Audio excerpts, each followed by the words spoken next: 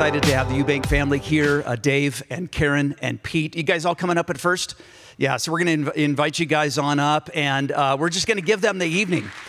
And so these guys, not just Dave, but Karen and Pete here, these guys are, you can come on right on up. These guys are my heroes. I love these guys.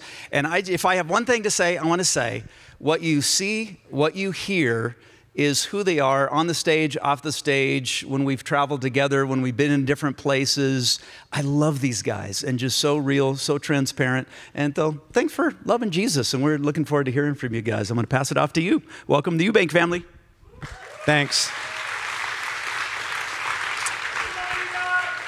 We love you all. And for those there's some good friends of mine.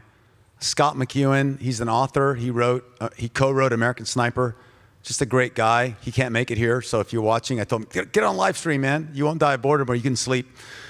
And Chaplain Jason Hohenberger, their family's right there. He's prayed me through some bad situations. It's the power of prayer. Your pastors too, Dan and Larry and Brian, have prayed us through things. God works powerfully through prayers. I know it. I feel it. And so, Jason, if you're watching, I love you, brother. He also is very good with a Glock, better than me. And I love him. I'm glad y'all are here. And then we've got friends, Molly and her friends. Her brother, John Moore, is our webmaster. And so we have all kind of friends here. And then, of course, there's y'all, the main effort. But I'm really grateful to be here. And one of Molly's friends said, we're excited to be here. I said, yeah, because this is Jesus' house. And you can feel it. And I've always felt that. And what's the name of the lady singers? Well, the guy singer, I already know he's good. But these girls can sing. I was like, who are these people? So thank you. And Pete and Karen introduce themselves. Good afternoon or good evening. My name is Peter Eubanks. I am 16 years old. I'm Dave's only son. I'm the last of 3 children. My 2 sisters, though they wish they could be here, are in college in Texas A&M University in Texas. So they're not here right now. Whoop. And I hope to go there someday, probably go to the Army through there. But anyway, my name is Peter. I'm wearing a traditional outfit from Karen State, Burma. This is what the men wear. It's called a loungi. It's like a tubular towel, but very useful. And this is a basket from Karenni State, Burma, just above Karen State, Burma, on the eastern side. And the lady that we got this from, about 1 week after we left her village, the Burma army came through and attacked it and mortared it, and she had to run away from her home, and she still has not been able to come back to her home. So please continue to pray for Burma. Thank you. Yes, it always feels like an amazing homecoming, a big family reunion, seeing you all and seeing your prayers and so many hugs and prayers and love and I just know you're with us wherever we go. That's a huge gift. It keeps us afloat in so many ways. I say, I don't even know what we need prayer for. Thank you for doing that. During our Good Life Club Children's Program, on our last June mission in Karenni State, Burma, I felt scripture come to life. The displaced families that we were visiting were still in close proximity to their village that was at that point occupied by the Burma Army. And their hiding site, kind of the little tent village, was still within proximity of Burma Army shelling, mortar shelling. Even the rangers that we were with, which are the men and women who want to do these relief missions and that children's program, they were a little bit nervous about the precariousness of the situation too. When we arrived, we were met by some children that had already gathered and were waiting for us. And there were a few adults also, although they were pretty anxious, waiting for the sounds of fighting to begin or watching the sky for aircraft that might see our gathering as a target for attack. But we knew the drill and we got going with songs. I said, let's get going with this right away in case we get interrupted. And as they started with the songs, the kids, who are always eager for attention, they heartily joined in. Well, that made the rangers more animated in their singing, and that encouraged the adults more who had gathered to become dancing and jumping along with us. And then that gave more humor and energy to the Rangers until all of a sudden everybody was howling with laughter at this drama and the jokes and the stories. And I stepped back and I felt I could see that verse, perfect love casts out fear, coming to life. It was like there was this big bubble over us. This love that was pouring out between the Rangers and the villagers back and forth was encouraging and engaging them all and giving them that peace and that joy. And I felt it just happening. You could almost feel it. Well, later, as we left, you could see the situation descend. The gravity, the reality of the situation descended. Everybody was so concerned. But there had been this strengthening, this re-infusing of courage, like encouraging that Jesus is always present. And he is sovereign, and he's guiding, and he's comforting, and he's leading in every situation. And then watching perfect love cast out fear firsthand can be a profound experience. Even the young Rangers, many of whom are not Christian, they're learning about Jesus for the first time through this. We're saying, that was so fun. We sang all those songs about Jesus and everybody was happy and I forgot what I was worried about. I could make people happy all day long if I was doing this. This is so great. I'd never get tired doing this. And so we could share, this is what happens. And I know for all of us, we have so many things to be afraid of every single day. And yet Jesus has given us a tool. It's this tool that when you look fear in the eye with this perfect love of Jesus, it takes away that debilitating effect. It infuses you with courage and strength. And so that's my encouragement for all of us, to use those tools that Jesus has given us, his perfect love in every situation. Thank you.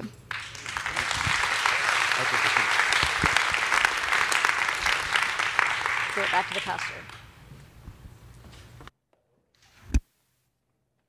Or should I use that one? Thanks. Hello? Okay, good. So I'd like to pray. Lord Jesus, thanks for the power of your name and your person. Thanks for forgiving our sins and giving us a new start every day.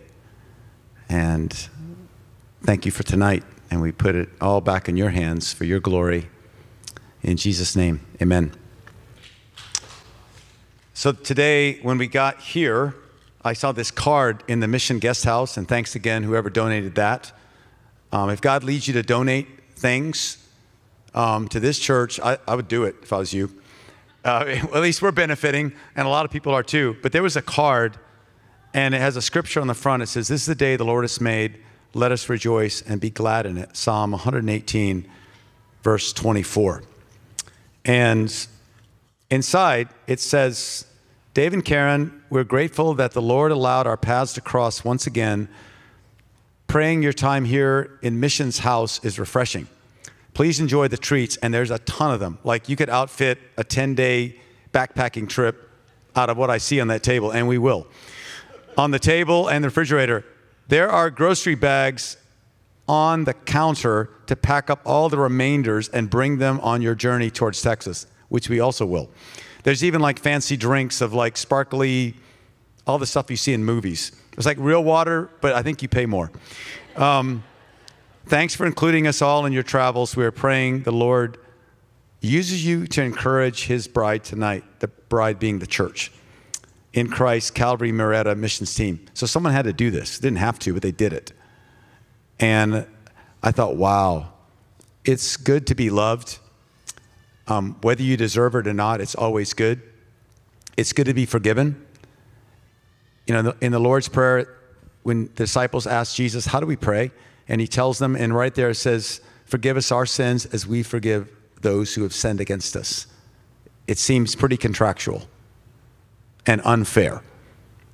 But if you want to be forgiven, you got to forgive. And if you ever don't want to forgive somebody, think, have you ever, when you've been caught and about to be punished, have you ever said to someone or God, yeah, punish me a lot, please? No way. You're like, have mercy, have mercy, have mercy. And that's what our enemies and those who offended us also want. And the only way I know how to forgive somebody who's really hurt me is to say, Jesus, I will obey you at all cost. If you want me to do that forgiveness thing, which I will, but I can't do it. please help me. Help me. And he's has that kind of power that in spite of yourself, you will find yourself forgiving someone. It's not a psychological event. It's a supernatural event, which has a psychological benefit, but it's supernatural because we are of spirit. Finally, before and finally, we're of spirit. And God is of spirit. And he can heal us, enable us to do what we can't do alone. And in case someone has to leave then early, I want to say the most important thing I can share tonight is that Jesus is the same yesterday, today, and tomorrow. And he has power to heal us of anything and overcome anything. When we share with tribal people in Burma or with Muslims in Syria and Iraq or recently trying to help the Afghans, I always say something like this. This is not about religion. This is about a relationship with a living God who sent his son to live and die for us.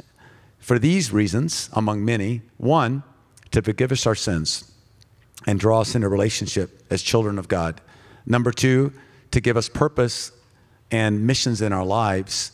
Number three, to overcome the power of demons and the devil himself. And number four, to take us to heaven. This is what he does for us. And part of the meaning and purpose and forgiveness and power in our lives, I experienced recently. Some of y'all know us, and I didn't go to Special Forces or Rangers by accident. I did it because I like things that go boom, and I like the challenge. And it's like firefighters don't hate fires. They're like, awesome. You know, oh my gosh, it's terrible. They're going, man.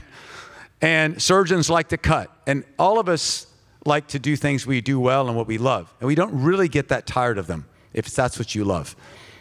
Well, whether I was in the military or out serving God as a missionary, and you can serve God at both, I think where we are in America now, it's not so much if you're in the military that you're Nathan in King David's court, but you're Daniel in Nebuchadnezzar's court.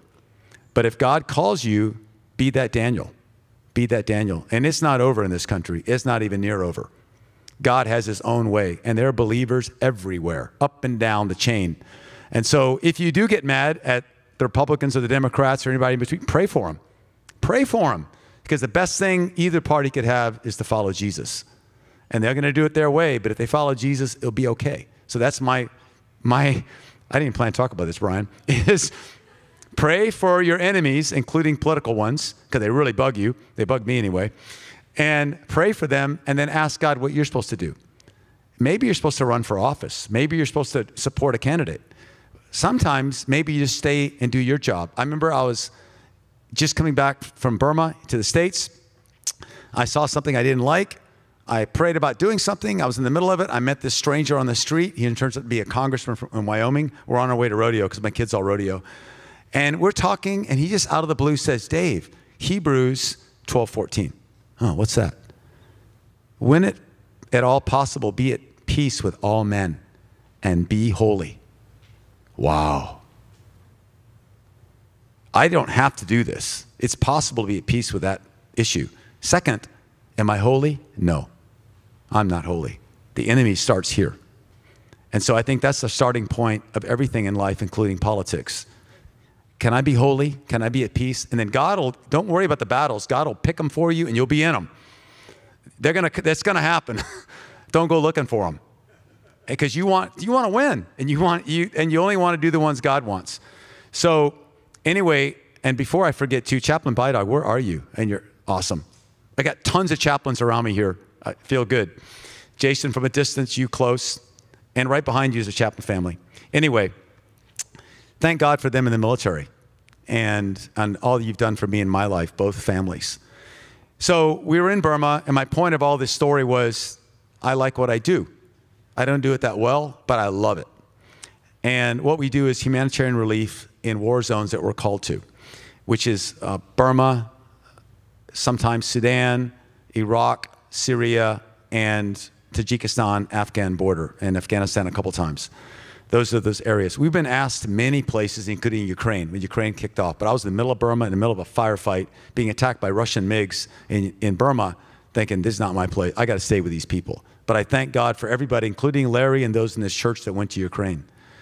So God has different places for different people.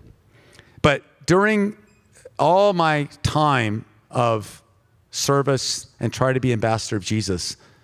Sometimes in pretty brutal situations, like someone's trying to kill me, as in they're 2 yards away shooting at me. That's about as close as you can get. Well, you can get 1 yard away, but that gun's kind of long too. So it's like right there. And sometimes a little further, like between me and Pastor Brian. In spite of those things, I was wounded 4 times in Mosul, none of them major. I'm not Klebe, who got just blown up like crazy. I was just fortunate. I was never done. I got tired, like I need to sleep sometime. You got to eat sometime. I never got tired of it, ever. 29 years of this, ever. I've cried a lot for people we've lost. I've been scared a lot, but I never was done. But a few months ago in Burma, I don't know all the reasons why, but after one day where one of my best guys died, like that far from me, right there, I'm dragging his body, trying to get his dead body out of the fights for his parents. And we're getting hammered. The Burma Army is approaching us from behind shooting, and they're mortaring us from another hill, and then planes are diving on us.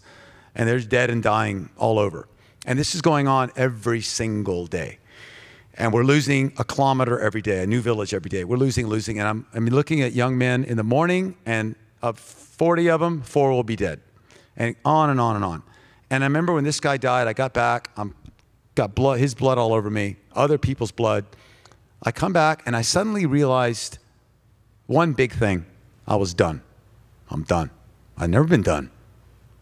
And I'm more scared, like in a chronic way, not chronic, but like in a deep way. Like, I don't want to go there anymore. I don't want to go out there anymore. I'm going to get killed. My number's up. And I have wife and kids and friends, and what difference will it make? And then, so I'm scared, and I'm so sad. I'm just sad. And I don't want to do this anymore. And I remember I said, I have 3 options. I can just quit this, because also when I go, people follow me. And when people follow you to their deaths, which no one intended, you feel really bad. And it keeps happening. So I said, okay, I'm going to stop this and quit it. Someone else can run this organization. They don't even need me. Actually, they don't. They do need me, because we need everybody, but it doesn't depend on me. It depends on God and a bunch of great ethnic leaders. I can quit. Number 2, I can just focus on killing as many Burmese as I can. Many Burma soldiers, I just focus on killing. That's the problem. Or number 3, I can just make no decision except, Jesus, what do you want me to do? And I picked that one, because it's the only one that's ever worked in my life. And I said, Jesus, if you want me to do something tomorrow, you've got to do it, because I got nothing left. Nothing. No courage, no heart, nothing. I'm like a walking dead man. And I went to sleep, and I woke up ready to go. Wow. You know, in life, it doesn't always happen that fast, but it happened to me. It happened twice, actually, in the last 5 months. Wow, Jesus, you just did that? You must really want me here, because you did it. I got no problem. No problem. I cry a lot, but you know, I learned the first day in seminary, I love my professor, Chuck Kraft. He does power encounter stuff. Great professors like Gondorf, big bushy eyebrows, praying all the time. He said, you can live well with sorrow. You can't live well with shame. We can't live with shame or hate or all these other sins. You can live with sorrow. And a lot of you have lived with a lot more sorrow than I have. If you lost family members, which I haven't yet, you can live well with sorrow. You can cry every day for people. Jesus wept. That's about love. That sadness is about love. You can live well with it. And I love one thing about the church. We're together to share sorrows too. When someone fails, when someone breaks up, when someone dies, when someone loses their job, we're here to cry together. And I think you'll cry. The closer you walk with Jesus and the older you get, you probably notice that. You cry a lot. And that's about love. That's about love. And I love that about this church. And I love that about God's church all over the world. We're together to share suffering. Doesn't sound fun, but it's very deep. I was talking about our kids rodeoing. We land in the States, and my girls are in college now at Texas A&M studying medical things, but they play on the polo team, the horse kind, and one of them plays rugby. They love all the sports. They're getting smoked academically, but they're passing. They're like, whoa, school's real, because they never went to it. The only reason they got there because it's Karen and God. But anyways, on the way, we're rodeoing in Wyoming. And because of they've been riding their whole lives, and they're very aggressive riders. Pete's roping now. The girls are riding barrels. That's not good enough. Because if you compete, and that's at the high level, you got to have a horse that's fast and knows the pattern. No one's going to give you their fast money horse. But because of Jesus, people in Wyoming, they give our girls fast money horses. Who would do that? That means they're not going to win that night. So our girls win, even win money. Pete wins money. And it's so awesome, you know, to see your kids win. It's just cool, especially when they're not supposed to. You come in from Burma, and now you're racing Americans in Wyoming. But the last night of the event, and our kids have these awesome Wyoming cowboys and cowgirls, tough as nails, Jesus people, awesome. And they're winners. One was a state champion, one was this, one was going to the junior NFR, whatever. They're all really good. The last night of the rodeo, they'd been winning. Every kid in their circle lost, including my kids. Everybody lost. It's like, what a way to end this thing. We're all standing about 10 o'clock at night outside the arena with the horses, and they're all in this close circle talking. And I realized mostly in rodeo, you lose. It just kind of dawned on me. Mostly you lose. What's keeping these people together? One, they love the competition. They're going to get up and do it again. Number two, they love their horses. They don't blame them. They did it first. If the horse fell, which my daughter's horse did, man. Lucky they both lived. But not lucky, a blessing. They love their horse. They love each other. They love the competition. They love each other. They love the horses. And they're all been humbled that night. All have been disappointed that night. They got each other in their loss. And I thought, that's the church. We're going to lose in life. We're going to lose. No matter how hard you try, you're going to lose sometimes. But you stick together, and we try again. And we realize rodeo is not the biggest thing. It's a great thing. It's a gift. This is the great thing. This is the eternal thing with Jesus in the middle. So that's the main thing I want to share tonight. And I want to show a few videos because this is one of, I feel, our home churches. And I'm on the surf team here. Haha. You know that foamy stuff? That's what I get on. But I want to just give you an update because I haven't been here in 2 years, I think. And so I want to show a video from Karen State, Burma, that kind of mostly speaks for itself. This woman's trying to plant rice. Burma Army fires her up. We hear it because we're doing a kids program. We go out to help her plant rice. We get fired up. We creep out and plant a little bit. She gets motivated, goes out at night and plants more. And you'll kind of see what happens. And in this video, in case you miss it, you're going to see 3 of the Burma soldiers that were shooting at us. And later ran away and then ran into us, and they didn't know they were shooting at me. So when Pete videoed it. He almost got killed. Our whole family's almost killed because we're out there trying to do this rice thing. And the eyes of these Burmese soldiers are enemy. They're this big, like, oh, you're the guy we tried to kill. Now we're in your hands. I said, awesome, man. Now we can be friends. Jesus has given you a new chance. So can we show that video, please? It's called Machine Guns, Widows, something. The rice here. Help this old lady plant the rice. And the Burma Army just opened up on us. This lady comes up to me with a sack of rice, and she said, you planted it. Last year, about 6 months ago, this lady, Nauthrage, was trying to plant rice. The Burma Army fired her up. We went to help. We got fired up. Joseph helped me plant a little rice. She went out late at night and kept planting more, and she came back and said, this is the rice that you helped us plant. Wow. So we thank you for praying. I thank God that you're not dead. And I thank God I'm not dead. These 3 soldiers were actually part of the group shooting at us. Last year we were planting rice at Nauthage's field. But they said they didn't like what they were doing and they fled. And I thank God for the KNU that had mercy on them and took them in. And we pray for their new start and a new Burma. In the future, maybe I will just stay with my family. Even if the new military that protecting the people that coming up, I will be like helping with another one. Wait, you know. All right, go on. Go on. You got this. You got it. Thanks. So from there, we came back here. We were going to come here, but Afghanistan blew up. You guys are familiar with what happened. We got involved. That was all God. And started trying to help people first from here. And then we went to go to Tajikistan to go to the Panjshir Valley. We've been in Afghanistan a couple times before. By the time we got to Tajikistan, Panjshir fell. So we were working through the Tajik church, which I didn't know anything about. And about everything we've done, not about, every single thing we've done that's any good at all to help Afghans is through the Tajik church. Awesome believers. So please pray for them. We're in a partnership with them right now. We were there on the ground for about a month helping Afghans. And through the work, mostly of the Tajik church, they just baptized 31 Afghans that fled, which is very unusual. 31 2 weeks ago or last month, and I think 4 last week and 3 more yesterday. I keep getting these texts from Tajikistan. So we're involved there with them, which is why we weren't here last summer. But then your surf team came and joined me for a little expedition up near Malibu. So I got to see some of y'all. So that work with Afghans is still ongoing. So please keep praying for them, and we'll keep sending updates. And the next thing, because I'm going to run out of time, I want to show this little video last year when we went to Syria to rebuild a church, and it speaks for itself. Can you guys hear? Is that the video's loud enough? Okay.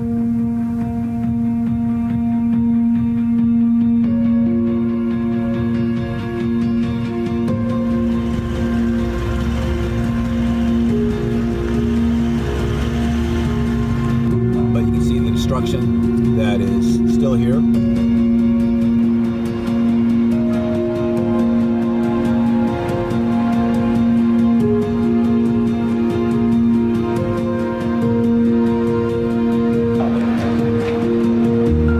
ISIS have defeated by the Syrian Democratic Forces, and these cities have been controlled since 4 months by these forces. It's 4 February 2018 in Raqqa, and this is the remains of one of the churches in Raqqa, and our prayer is that it will rise again. Thanks for praying. Rejoice, rejoice, Emmanuel shall come to Israel. Come thou day spring, come and cheer our spirits by thine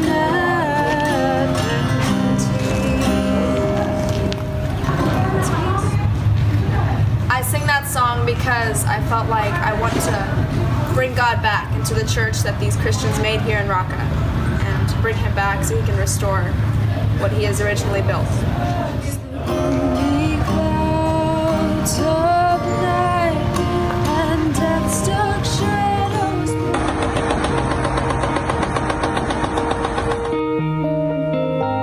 This is 4 February 2020. We're in Raqqa. This is the remains of the church that was destroyed by ISIS. And with God's help and a bunch of wonderful people, we're rebuilding it. You can see the destruction around here, and you can see the new building going up. And so we pray this gets done. In Jesus' name, amen. People like the Eubanks family here and their supporters are rebuilding this church literally from the ground up. ISIS destroyed it. We will not stand for evil to overtake us in any part of the world, is what this is all about. Oh, this big place. Thank you. Thank you. Thank you everyone who they supported the buildings of the church from the beginning again. It's a great gift for us again to feel hope in Raqqa. Raqqa was the capital of ISIS in Syria and Iraq. Today we are having a new church here. We are having a new faith by the support of the FBR and all the good people. Let's say I'm speechless. I'm so happy. I'm crying.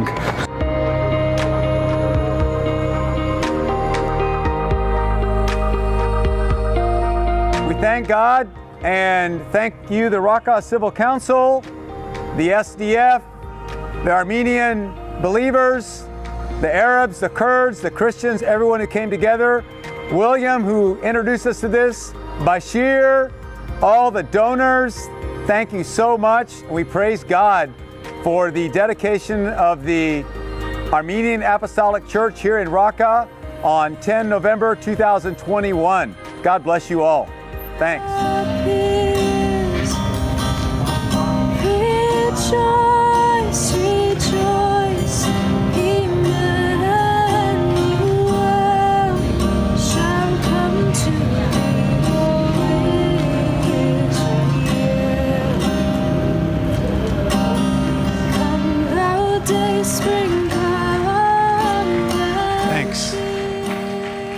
So that was a total miracle. And because, don't be too afraid, because it's only a couple of extra minutes. Pastor Brian said I have a couple extra minutes. There's one thing I want to back up. What's that? Okay, don't worry. I wanted to share one story that I just skipped over because of time about Afghanistan. So we went to respond there because God opened up a relationship between us. The president of Afghanistan fled right away, and the whole airport debacle happened. And we were in the States at that point talking Americans and others into the airfield any way we could. A lot of people were doing that, maybe some of y'all. And then I got in a relationship with the vice president who became the president, Murrieta Saleh, connected by a friend of mine named Laura Logan, who's a journalist. And so we don't know each other. We said, you know, I know the Freedom Rangers, come and help us. So we're going to go to so we went to Tajikistan, we're going to the Panjshir Valley, and we're going to do normal FBR stuff. We're going to be there, boom, boom, bang, bang, and trying to help people. Well, that whole thing collapsed. And he ended up having to escape, and we met in Tajikistan. So we're working with the Tajik church, helping Afghans, and also directly with the Afghan government, what was left of it. And Murrieta Saleh shared a story with me that I want to share with y'all. He's a Sufi Muslim. That's kind of a more mystical, charismatic Muslim. And he said, to ask my wife, before I tell you this story, are you a missionary? And we're told, you know, from our experience in Afghanistan, you never use that word there. She goes, I'm a follower of Jesus. No. Are you a missionary? Yes. He asked me, I'm this, and this. Are you a missionary? Yes. I want to be an ambassador of Jesus. Okay. You're missionaries. I trust you. You have pure souls. He didn't say pure anything else, pure souls. And I trust you. As I was alone in the Panjshir Valley, I had lost everything. I have $23 million in my house. I can't take it. My family luckily escaped. My brother's just been shot by the Taliban. We actually watched that happen, and by a feed. And then they're all after me because I'm the president now. They hate me. I'm target number one for the Taliban. I got nobody left. I'm this little sheep herder's house. I have my $200,000 go bag, a pistol, and 2 iPhones. And I said, God, I've been faithful to you my whole life. I've been trying to rebuild this country. I've been abandoned by my friends. I've been abandoned by the Americans. Even my soldiers fled. You know, oh my gosh. What about you, God? And then I poured out my complaint to God with tears. And then God's presence filled the room, and I saw writing in front of my eyes, in my language, in Dari, like this. And it said, I love you. You're mine, but you don't really trust me. You haven't given me everything. Wow. So I called the sheep herder in, or wherever he was. I gave him the $200,000, gave him my pistol, gave him my 2 phones, and said, is that enough, God? He said, now you trust me. And he said, I started to cry, and I went to sleep for the first time 12 hours straight. I hadn't slept in 17 years more than 2 or 3 hours for a variety, without sleeping pills. I woke up to the sound of tanks. And if you'd ever been to the Panjshir, or know that's a narrow valley, 8 yards from my window was the street, and 7 tanks are coming up it. And they're looking for me. It's Taliban. And I opened the window. I was not afraid. Opened the window wide. They know exactly what I look like. I just smiled at them. I was not afraid.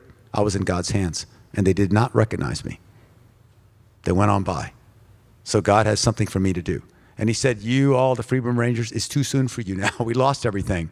But thanks for being with us. So I don't know what the future is, but I wanted to share with y'all how God speaks to people, regardless of their titles and what they think or not. God wants a heart after his heart. And so we could share about Jesus and what Jesus has done for us. And please pray for Murrieta Saleh. I love this man.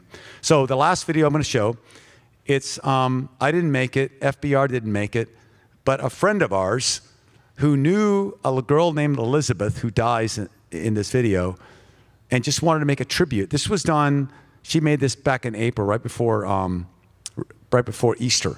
And at that point, we'd lost, I think, 5 of our Rangers. We've actually lost 13 now. But it's a tribute to these people that were lost. You'll see Elizabeth, this beautiful, awesome lady. She's going to get killed when she goes to respond to an airstrike, and the Burma Army follows up with mortars. And you'll see Rito. You'll see me actually dragging him because he's dead. He's very close to my daughter. You'll see her in one of the images. But it's a tribute to different people that died. But there's also the gospel through it and the power of the resurrection. And I thank you for letting us share it, our sorrows and our joys with you. I've learned this. When we share sorrows and people share them with us, they're divided. We share joys, they're multiplied. And so it's mostly a big joy to be with y'all. And I want to close with this video.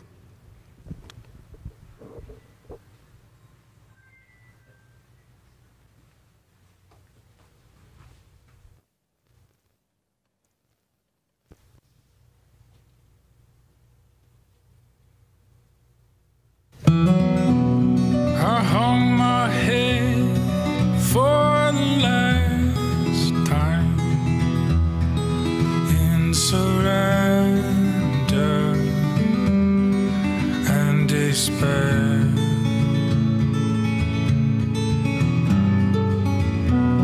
Before I'm dead, I'll take the last climb up the mountain,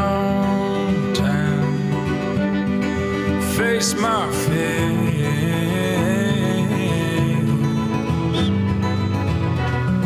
The time has come to make a choice.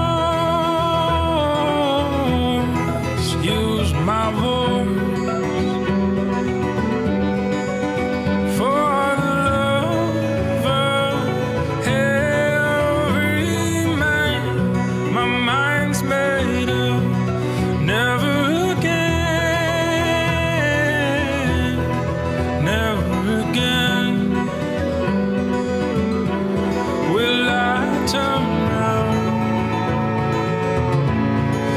Though they may surround me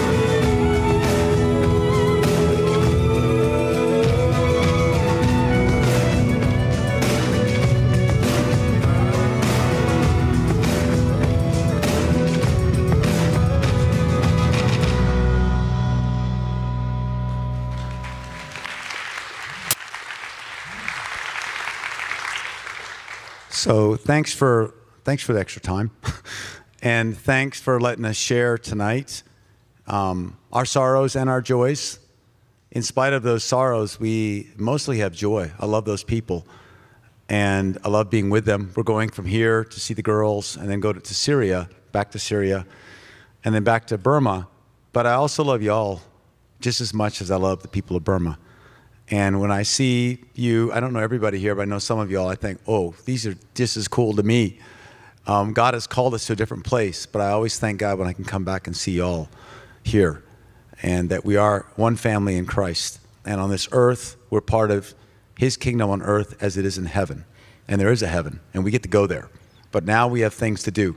So thank you, Pastor Brian.